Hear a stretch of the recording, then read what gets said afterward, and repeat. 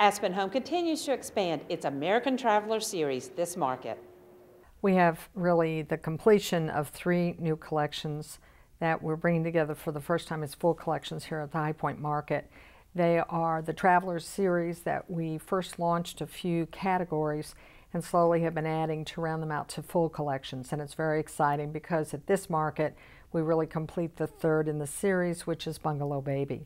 So these collections are smaller. They address smaller homes, but more than important than that, they address regionality and locality. This is one of the biggest consumer trends right now, that as the consumer has retreated with the economy, they have been searching for things that are more secure, more familiar, and yet innovative. And we like to pride ourselves that it's about innovation as well as fashion. Bungalow Baby is an arts and crafts look, and it's the next step after Mission.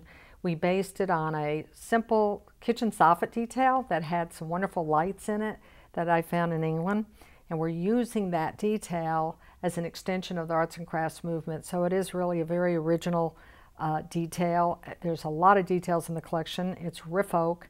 It's beautiful. And we're in all product categories, of course: home office, home entertainment, dining room, and occasional. And now at this market, we're introducing bedroom.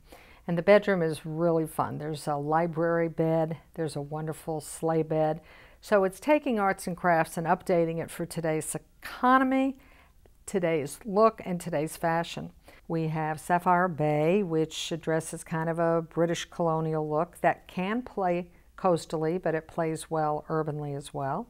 More relaxed, more informal. We have great room setups, cleaned up, more lifestyle, and also more flexible, using our modular seating, our flex desk, different types of dining configurations from the gathering table to a more conventional table.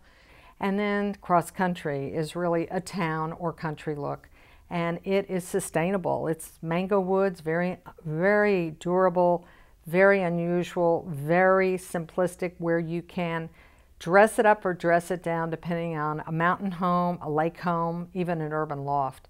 So these travel throughout the United States, but they address the familiarity that gives the consumer comfort. And that's what they're looking for: security, not too trendy, familiar, but still innovative. And hardware is one of the first places we start. We rarely take off-the-shelf hardware. We develop hardware for our collections. We develop special finishes. We develop special details, like in Bungalow Baby, for example. There's just a beautiful detail in the base of Home Office, which is a signature to the collection. It's the cumulation of a lot of details that are subtle, that when you put it in the sum total, you really have a beautiful piece of furniture. Our construction is foremost. How we put the pieces together are very important. Our finishes are very important.